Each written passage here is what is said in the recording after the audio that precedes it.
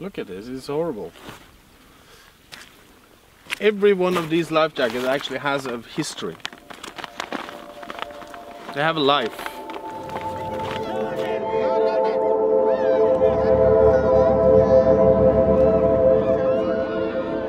It's enough. We are treating people like they were nothing, like they're numbers.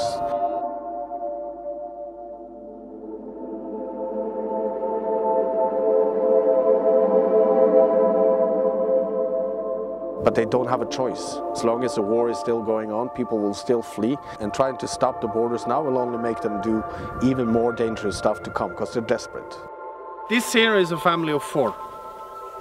It's a mother, it's a father, it's a kid, and there's a youth. It's a complete family. And that's just a very small part of what you see behind here.